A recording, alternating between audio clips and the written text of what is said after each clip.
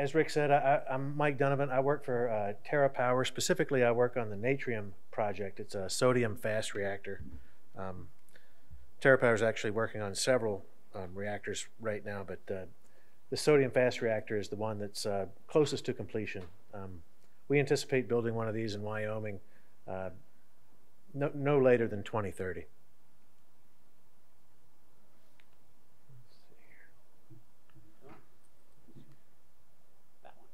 Thank you. There we go. Okay, so so as Rick mentioned, we are, one of our founders is Bill Gates. However, we have multiple sources of funding. One of those sources, and a very important source of funding, is comes from our participation in the Advanced Reactor Demonstration Program. This is a program being run by the Department of Energy. They've essentially partnered up with several nuclear technologies to get several plants built in the short term, intermediate term, and longer term. We're one of the short term participants. And the goal is to sort of, get some momentum behind this nuclear construction, this nuclear renaissance, get some plants built, take our lumps in the building the first plants, and then ideally, watch the efficiency increase as we get into the N+1 plants. As I mentioned, the Natrium plant is a sodium fast reactor. The coolant, whereas the coolant for most nuclear plants is water, we will be using liquid sodium metal for the primary coolant. And you can see that on the left there. And we will additionally be storing the energy in a molten salt loop, which is shown on the right there. This is pretty significantly different from the existing reactor fleet that's out there. And it gives us some very unique advantages. So why use sodium coolant? Obviously, it's a little more difficult than just using water. I don't want to get too deep into it, but I will say that we use the sodium coolant because in an existing water reactor, and I'm a big fan of existing water reactors, by the way. I worked in them for 20 years. But when you use water for the coolant, in order to make the process efficient, you have to pressurize the water.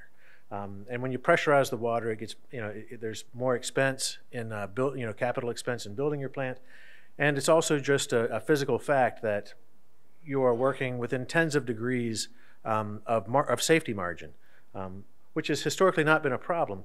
But one of the advantages of working with a sodium coolant is that we will not have to pressurize the sodium in any way.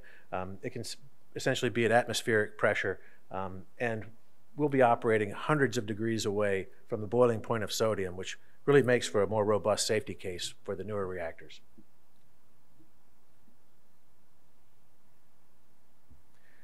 Here's an overall picture, cross-section, obviously, of the reactor. I'm not sure if anyone's familiar at all with existing water reactors. You'll notice a stark simplicity here. It's a very, very simple overall design. Passive cooling such that walk away safe. We don't require any safety-related power, so it's inherently safe design. Very efficient with the sodium cooling. So I will also say, in addition to the advanced physical design of the plant, we're also taking advantage of some new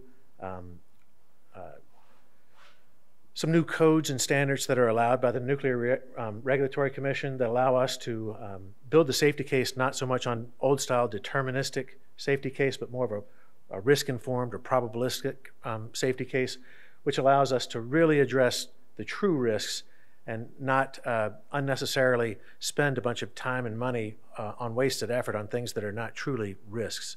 So this is another positive step forward for advanced reactors moving forward.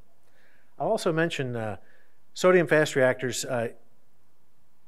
We're moving this technology forward, but we're not the first ones to build one. These have been built in the US before, slightly different variants, fast flux test facility, EBR 1 and 2. So this is an evolutionary next step of this technology. One of the primary features or strategies that we're undertaking here for Natrium is that we're going to focus the nuclear island, which is more circled in orange there. That's where the nuclear reaction is going to take place. That's the part that's subject to regulation by the NRC. We're making every effort to keep that completely separated out, both physically and functionally, from what we call the energy island. The energy island is the part that's in blue up there. And in this way, we can maximize sort of commercial standards and lesser regulatory restrictions on a large portion of the plant, and really have the NRC focus on the portion that is safety significant. Existing plants today essentially are all built together without significant separation. Let's see here. And so another thing that utilities are looking at nowadays, obviously, nuclear plants historically have been capable of load following, but it's not been their strong suit. So we've got these nuclear plants that provide really good, stable base load, but they like to run at the same power level all the time. Meanwhile, on the grid, we've got significant penetrations from renewable. We've got solar that's putting out a lot of good, cheap, reliable power during the day, but not so much at night. And similarly, with when the wind is blowing, you get a lot of wind turbines spinning, but not all the time. So how do we level all this out? The Natrium works on this by integrating not only the nuclear reactor, but also thermal energy storage. That is a technology that's become well developed in the solar industry. And so a Natrium plant consists not only of the nuclear reactor, but the nuclear reactor dumps its heat into this essentially thermal battery storage or molten salt energy storage. And the output of that energy storage can fluctuate with grid demands.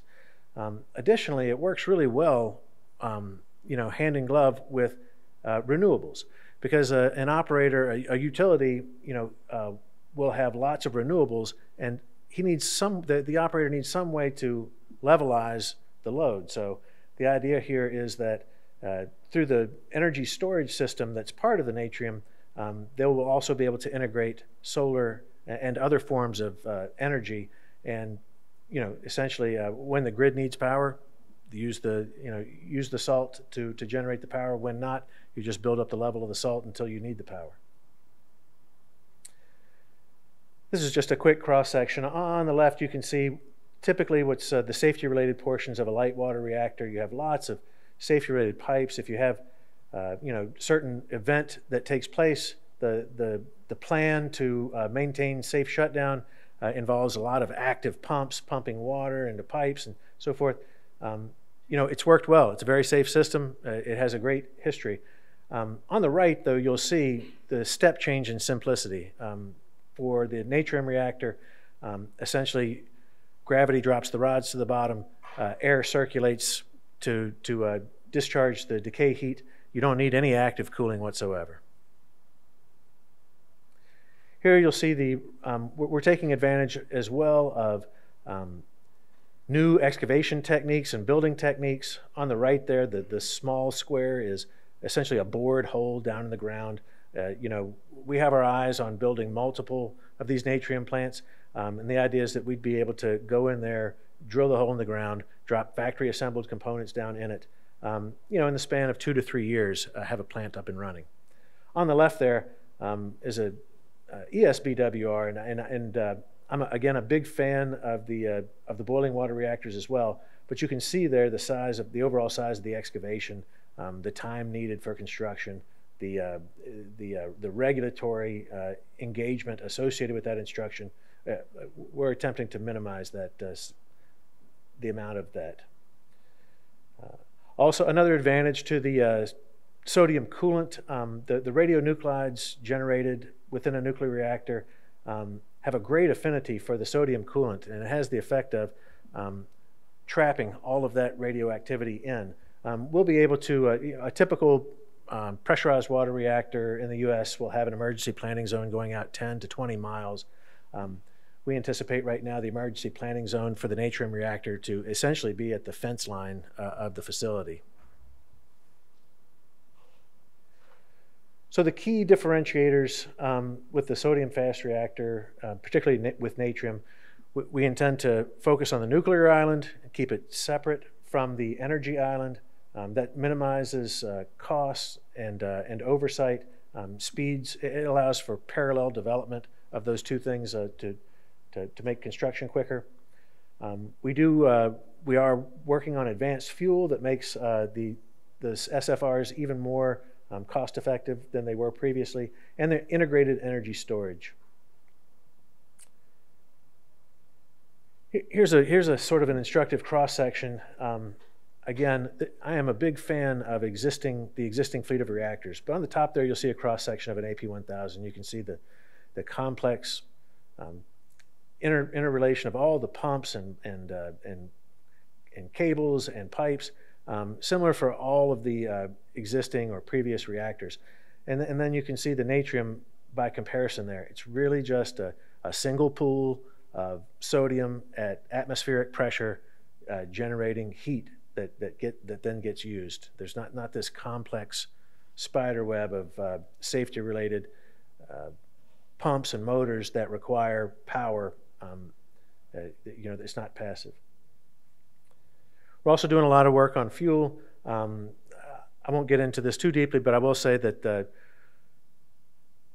nuclear reactors generally work either in the thermal range of the fission neutrons or in the fast range of the fission neutrons. And essentially all of the reactors out there now in the US work in the thermal range, which is great for generating power. It's worked great. We'll be working in the fast spectrum, which gives us several advantages. One, it allows us to generate much more heat. We can heat the sodium up to 500-600 C, which makes the energy cycle much more efficient. It works much better with the energy storage. It also allows a much more efficient and complete burnup of the fuel. So it has several advantages. Again, another look at the thermal energy storage. This will serve not only to capture all of the energy coming out of the nuclear reactor, but also each utility will size these appropriately to levelize load with all of their other energy sources, including solar. And so right now, we are working on the natrium demonstration plant. That's a great effort to build this, sort of first-of-a-kind construction effort. We do anticipate to learn a lot in that process, and then we have plans for subsequent iterations that will be significantly even more efficient to construct and run, and ultimately, going on out there a ways, the sodium fast reactor gives us the opportunity to, in the future, do things like potentially burn up. There's a lot of energy still left in what's termed spent fuel right now with the existing reactors.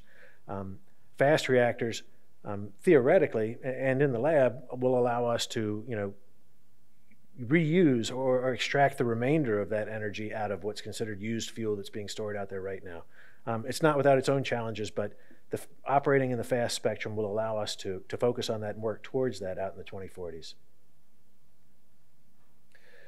Also, I just want to acknowledge, I'm not sure who all may be out there, but TerraPower is really standing on the shoulders of giants. We're working cooperatively with quite a number of industry partners, including utilities and manufacturers, even one might consider competitors.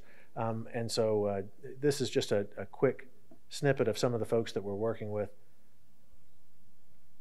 And that's my quick introduction. I'm very glad to get with folks. We'll have a Q&A after the presentations, and also I'm glad to discuss it in more depth with any of you after the meeting today. So thanks again.